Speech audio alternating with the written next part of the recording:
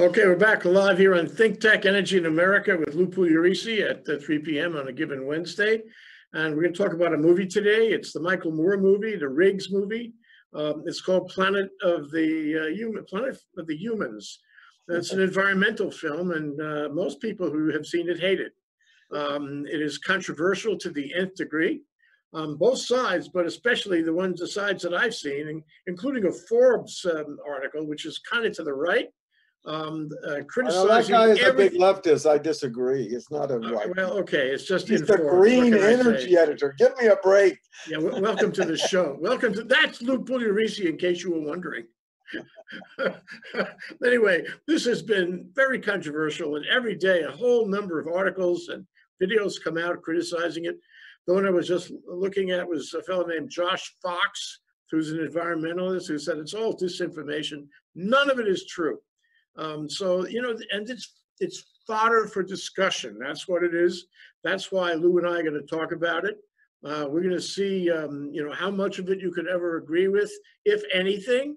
He's probably going to agree with some of it, and I'm going to agree with less of it. But Lou, you looked at it. You look at the movie, as millions of people have. Movie. It's only out since Friday, so wow, good for you. I thought the movie was hilarious, actually, because I've been working on, since the mid to late 70s, I've worked on energy policy. And generally, let's say oil and gas development, traditional fossil fuel development, is subject to massive misinformation and cheap shots. And this is the first time I've seen someone do it to the environmental movement or to the environmental projects. Actually, there are plenty of things wrong with this film. I think we can agree. I bet you were surprised with that, though. I bet you were surprised because I was not surprised. I know Michael Moo're. I don't. But Michael Moo're, you would expect him to be all the way over on the left, kind of. Right, but that's what's interesting. He disappointed a lot of people that way. Well, I'm so sorry for them, but I mean, I just think, as I think I might have told you before we got started, a lot of people in the environmental community and the policy community called me. And I said, they were whining about the movie. I said, well, welcome to the club. I mean, this is the first time anyone's ever put you under a hard lens, and you're all melting like a bird flying into the Ivanpah solar facility in the Mojave Desert. So you should just get used to it. And by the way, we're going to see a lot more of this going forward. What do you mean? From him or from somebody else? After we come out of the COVID-19 crisis, we're going to have a massive debt. Massive. Why is that? Why does the end of the COVID crisis lead to further criticism of environmental projects? No, we're just not going to have a lot of money for frivolous activities. And the American people are going to have a high unemployment rate. And when people say, look, I got this great solar project for it's just going to raise your power rates by 20%. Well, when people don't have work and they're feared for their jobs, that stuff's going to be harder to do. And so we'll go and talk a little bit about that today. Just a footnote on that. COVID has sucked all the oxygen out of our world. Yes. Nobody can be thinking about climate change. Nobody can be thinking about global warming. Exactly. I wanted to talk about COVID tonight again. I have some more slides on COVID. We can do that now. It'll still be here in 2 weeks. But COVID is relevant here too, isn't it? Yeah. Because it has changed the conversation. Everybody's talking about COVID and the survival of humanity, whatnot. And there's a Malthusian theme, as according to the article in Forbes. In this, and that is, we'll have to cut the population in order to survive. And the same thing goes on with herd immunity. You have to cut the population. So all of a sudden, we're in this moral dilemma either way, in COVID or in Planet of the Humans. So I think that Moo're is not really going after the environmentalists. People are making a mistake. He's going after the capitalist system. He's going after this notion of growth and prosperity and population growth. He's going after more fundamental issues. I totally agree. He's using the environmental, some like egregious cases, and we'll go through some of those. And actually, these guys do need to clean up their act, and they do need to come to the table and But some of those document what they're doing. criticisms, as a matter of fact, I would say nearly very much all of those criticisms are false. It's misinformation or even Well, disinformation. let's talk about that. Let's talk Yeah, about the devil's in the details. yeah. So let's talk about some of the details. I have some slides. Let's go right to it. Okay, you start. Okay, so the first slide is here you see is the planet of the humans. Okay, this is the introductory slide. Let's go to the next slide. Okay, so one of the big criticism Michael Moo're has in the paper is biomass, right? And so when you get to the deal, and in fact, many of the criticism he has of biomass has now been adopted by large swaths of the environmental community. So trees are renewable. So what happened is people said, well, we'll grow trees, we'll cut them down, and we'll stick them in a power plant. And of course, out of that comes like you do get some pollution effects, and you grow more trees, so that's probably a good thing. But it's not a really, it's a renewable technology. Sure, you can regrow trees, but is it really better than a clean fuel like natural gas or a range of nuclear power? Well, you know what the the criticism has been is that he's way behind the environmental movement. I'm They're saying, not talking about this anymore. well, And maybe he they're not quotes, talking about. and he had this kind of trick interview with this fellow McKibben, Yeah. and he got McKibben to say that that he Well, agreed look, with biomass and trees, when in fact that was not McKibben's position, No, and it's not his actually, position now. I disagree. It was his position. It was his position, but he changed his position. Well, I think that raises a different question, which is, what happens when you have a set of policies or a sense in the country that if it says renewable, let's do it. All I'm suggesting is I am not a Michael Moo're sponsor. I think he's made huge mistakes in this film, but I used to be a Michael Moo're person, yeah. but I am no longer a Michael Moo're person. Welcome to the club, as I say. So so let's look at that. So the biomass, and there's a huge facility in England. I forget the name of it, but I was at a debate one time on it, and I couldn't believe it. They're chopping down all these trees, then turning them into little pieces of wood, chipping them, and then shipping them to England so they can get credit for burning a renewable fuel. So what happens is, so in a sense, Michael Moo're on this issue is correct. And a lot of environmentalists agree with him now.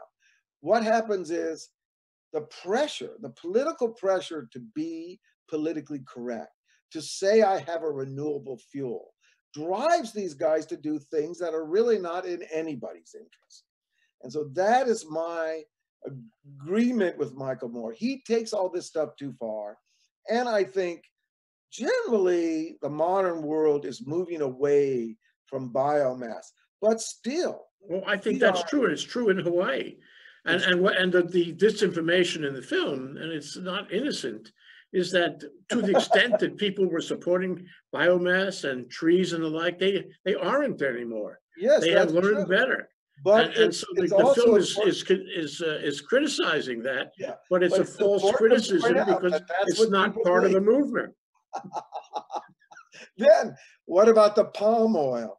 And not only that, ethanol. I love the fact that all these I think biomass has been a huge disaster, whether it's palm oil or ethanol, but I do think it's indicative of a system which doesn't allow hard-headed analysis to talk about, to publicly debate those kinds of projects. In the era those projects emerged, you could not raise your hand and say, maybe we should spend 10 minutes talking about this before we spend tons of government money. Because all these projects only exist because Uncle Sam or the states, either from a regulatory process or just like they do in Hawaii, they only occur if governments mandate them. So if governments are going to mandate this stuff, there should be some debate whether the juice is worth the squeeze. Well, I can tell you, we've had plenty of debate about this, not the basic concept of solar and wind. Still actually, but it's on a NIMBY basis, not on a large policy basis. Those things were debated as the whole idea of climate change and renewables, years and years of debate. And the problem is the debate really, being conducted in a way that reaches the best policy?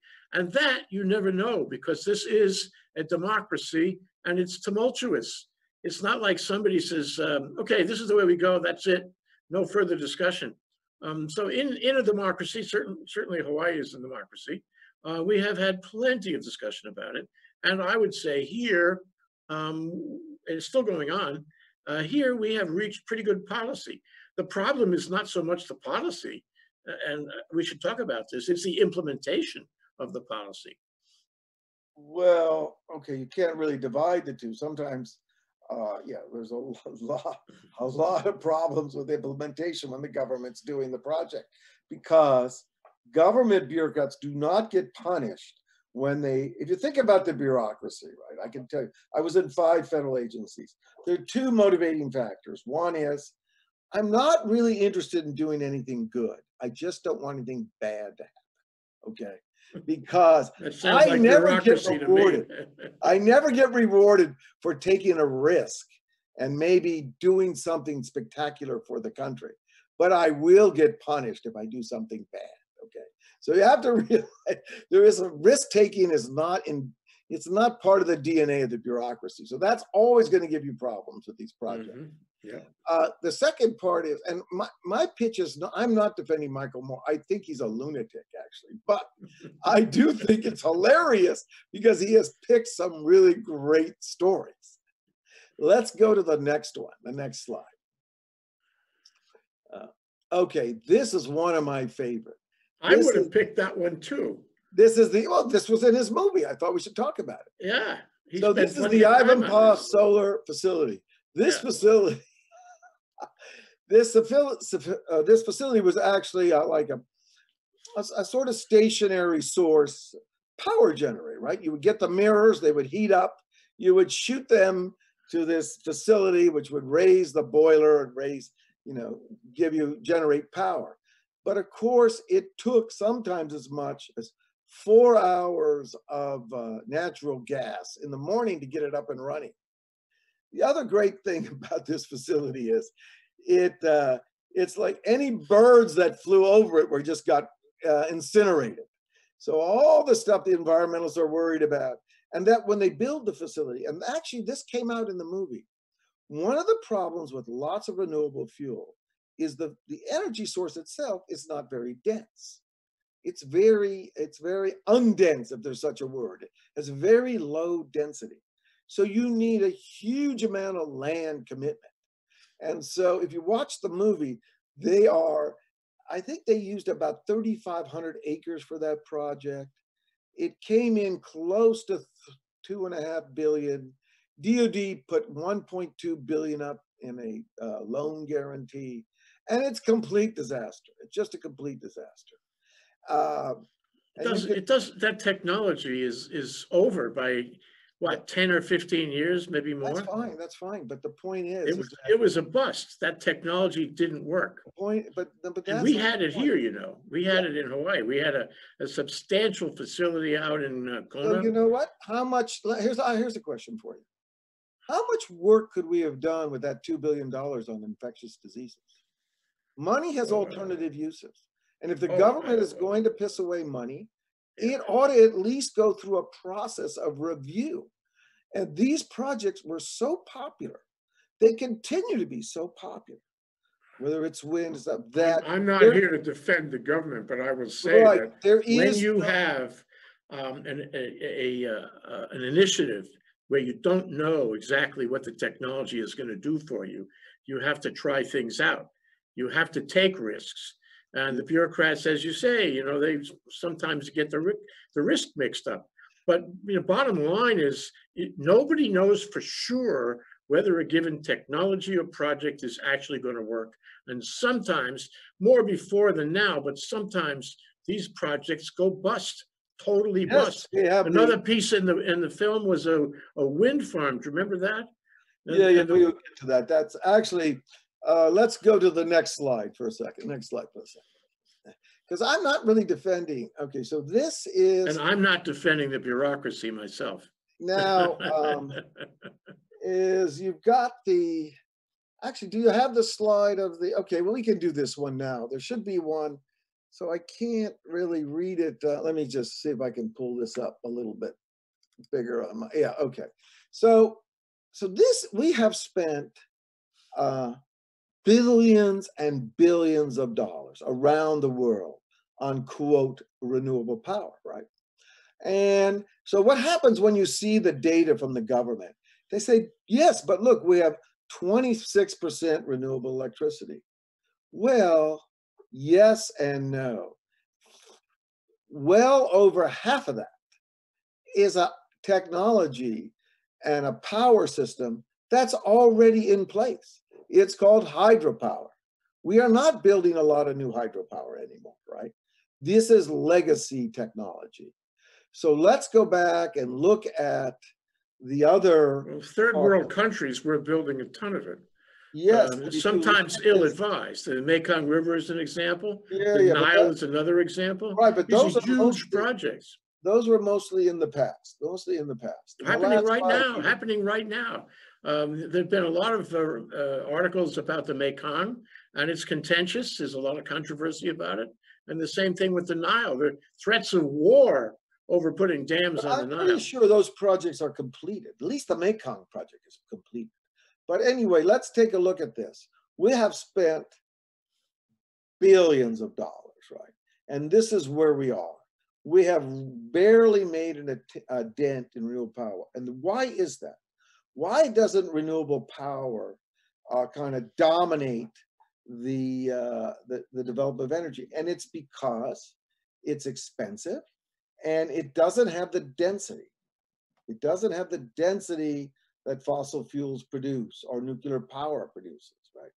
And until we solve that problem, we need to have an open debate about how much environmental damage we are willing to accept when we go through for these renewable projects. And I have some conclusions about this on the end of it. But let me add a footnote to that. Michael Moo're goes into that in the movie on a number of occasions. And he says the carbon footprint for making a solar cell, making a windmill, very high.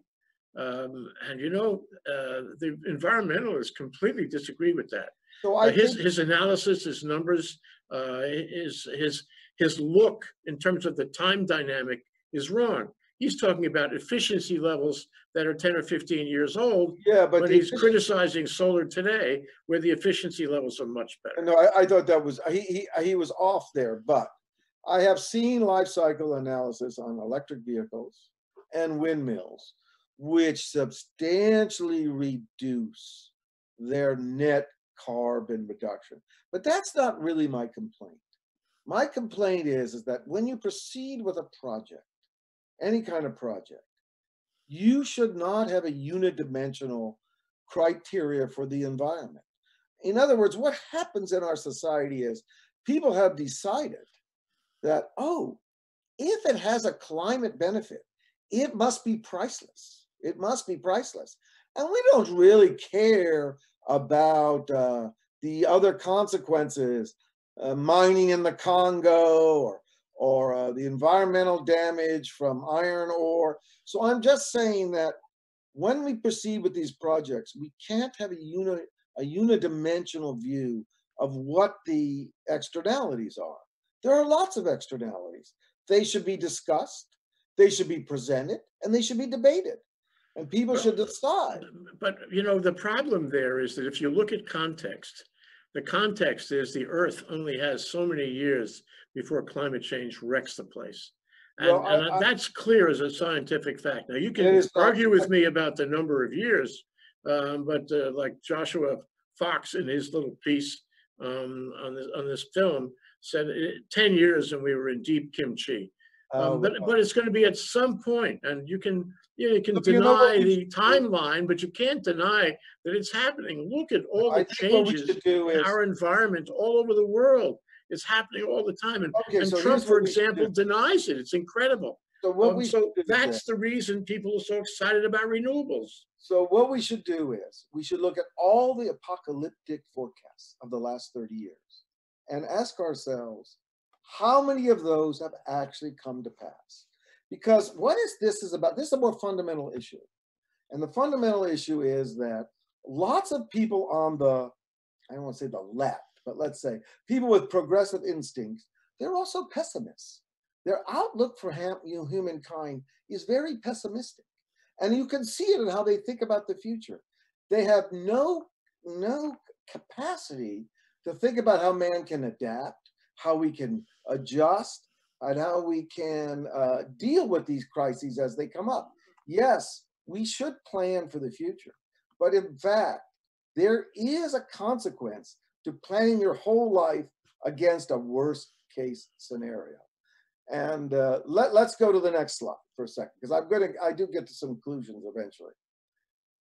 Okay, now this is the one I loved when I saw Michael Moore's movie, because we have all these, people who make like make 500,000 or $1 million a year in California driving their Teslas, and they are so proud that they are saving the environment, right? But no one ever asks, well, how do we get the cobalt and then make the lithium out of the cobalt? Oh, yes. We don't have to worry because there's plenty of cobalt in the Congo. Well, that is actually one of the photos that was referred to in the magazine, the Forbes magazine article. And it's what's unfair about it is that you have this picture of these poor people digging, whatever they're doing in Africa. And the implication, that's what the criticism in the Forbes magazine article, there's all these implications of horrible, horrible, terrible things going on. And it's not really connected. It's not logical. And it's not evidence-based. It's just intended to get you excited. Intended to use that actually, child labor is a problem. Child labor is a problem. But that's not the issue about cobalt. Well, give us child labor, but don't give us child labor for the suggestion that we're wasting children in order to do cobalt so the guys in California can drive their Teslas. It's too long a chain of causation. What do you think the biggest killer of birds is in the U.S.? Probably the guys with the shotguns in the South. No, it's cats. But no one has suggested getting rid of cats, okay? It's cats. Windmills are up there. Windmills are up there. They're like number 3 after electric power lines. Now, I think I have 1 or 2 more slides. Let me see what we've got. I think we have the last slide here. Let me see if we can get that up. Oh, yeah. So I think, what's the correct way to think about renewables? Let's put Michael Moo're aside. I mean, his movie's a hoot. And I must say, I never had so much fun as when I was watching it, because. Were you dismayed? Were you dismayed? I wasn't dismayed because I know who he is. I'm not.